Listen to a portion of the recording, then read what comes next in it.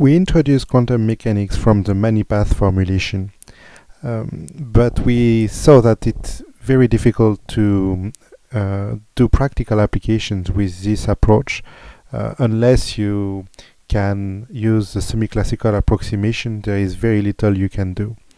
In order to get a more practical version of quantum mechanics, which is equivalent to the many-path formulation, we need to derive an equation which is local in time. That is, there is only one time which appears in the expression and not an integral over time.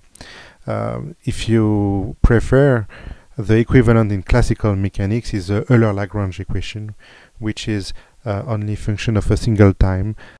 So we know how to express the amplitude of probability to go from one event to another as a sum over the path of exponential I times the action divided by h bar. And we know that for this we need to take into account all the possible paths which connects both events. But we want an equation which has only one time in it. So let's take, for instance, the final time for the event B, which we call t plus delta t for convenience. The question is now, what is the amplitude of probability to find the particle in B? And we don't care where it started from, so we don't care of the event A. We just want to know if I have a chance to find the particle in B or not. So it's not exactly the same question as finding the amplitude of probability to go from one event to another. Here we are looking only at one event. So we will, it's not the same object, and we will use a different letter. We will call it a psi, and this is a function of space and time. So we will call the position for B capital X. So to find the particle in B, it has to be somewhere else just before. So if we look at the time just before, a tiny instant of time just before, we still see that the particle can be anywhere, and we have to take into account all the possibilities for the particle to be anywhere and then propagate towards B in order to write our amplitude of probability to find the particle in B. So if we look at one particular position at time t, we have an amplitude of probability for the particle to be at this position at this time t. And then we have an amplitude of probability to go from this event at t to the event in B, which we know how to write because it's simply exponential I times the action for this specific path. But we have to sum over all possible initial position. That means we have to sum over all possible x in order to sum over all this incoming path reaching B at the time t plus delta t. So let us write the action for one of these paths, and remember that delta t is infinitely small, so we don't need to integrate over t. We just have the integral over t becomes simply the factor delta t. We write the Lagrangian as the difference of the kinetic energy and the potential energy. But here the kinetic energy involves the velocity, and the velocity for this path can be expressed very simply as the difference between capital X and small x divided by the difference between t plus delta t and t, so that's just delta t. For the potential, it's a function of x, so in principle we should consider any possible value of x between along this path for the value of the potential. However, it turns out that the result is the same if we say take small x or capital X. So we will just take the final value for x, which is with big X in B. So we now combine our expressions for k and the potential V in order to get the expression for the action. So we now substitute in the amplitude of probability in order to get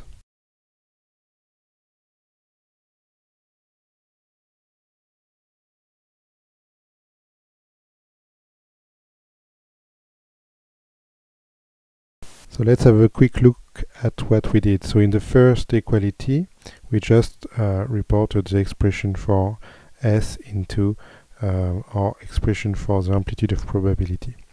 In the second equality, we use the fact that the exponential of a sum is the product of the exponentials. In the third equality, we use the fact that the potential is a function of capital X and then therefore doesn't depend on small x and can be factorized in front of the sum. It is now a good time to consider a change of variables. So we will introduce xi as a difference between capital X and small x. So of course, because the sum over x runs for all possible values of the position, it doesn't matter if we sum over x or if we sum over xi. And we also need to change the small x in the amplitude of probability into capital X minus xi.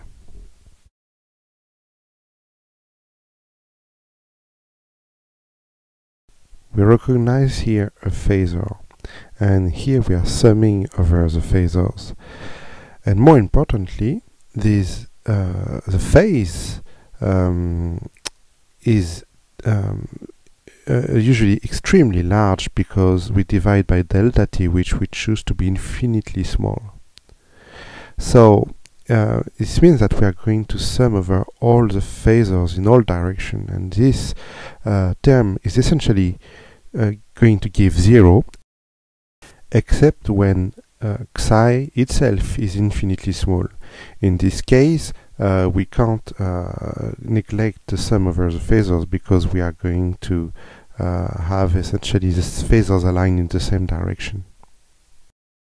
So because only xi infinitely small is going to contribute, we can do a Taylor expansion of the amplitude of probability.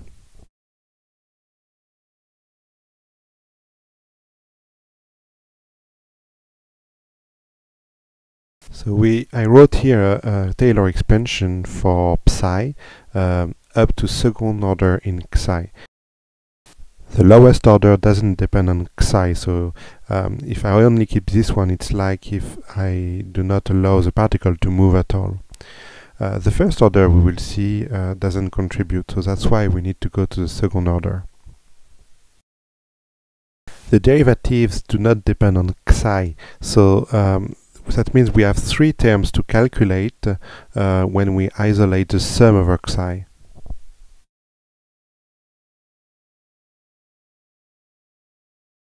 So the first term, let's just define it as a constant c. The second term, we are summing over all possible xi, which can go from minus infinity to plus infinity. The exponential is even in xi, but then we multiply by xi, which is odd. So we sum over negative and positive contributions of an odd function that's going to be 0. Only the last term is going to be relevant here, and we can show, if we plug that into Mathematica, that we will have the same constant time a factor h bar delta t I over m. So if we combine it to our expression for the amplitude of probability, this gives.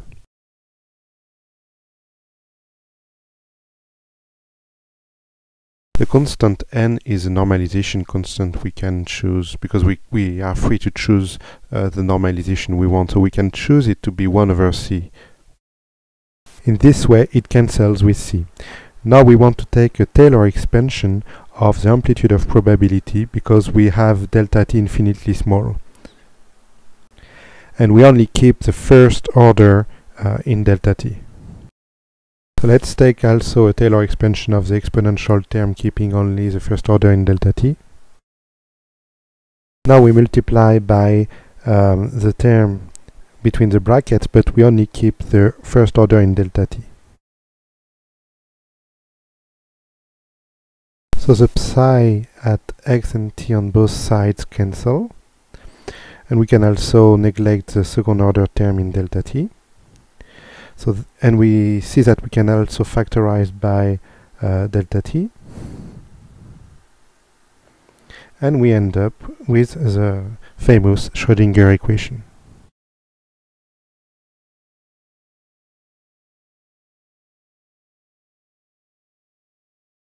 This is one of the most important equations in physics, maybe even more important than the Einstein's E equal mc squared, because it led to so many applications, not only in physics but also in chemistry, technology, etc., etc. You'll probably have to learn how to solve this equation in future courses in physics or even in chemistry. You can solve it analytically for simple forms of the potentials like harmonic oscillators or square well potentials, but very often we need to use a computer anyway to solve this equation. You will see soon when you will study wave and oscillation that waves equations are very similar in the sense that they have time derivatives and special derivatives. So Schrodinger equation is an example of a wave equation, and for this reason we call the amplitude of probability to find a particle at some position x and time t a wave function. Here is an example of what wave functions look like for the electrons in the hydrogen. We see that the resulting wave functions for the different energy level are very different than what we initially guessed with our simple semi-classical model, where we assumed that the electrons was moving in circular orbits around the proton. But that will be generally the case in any quantum application.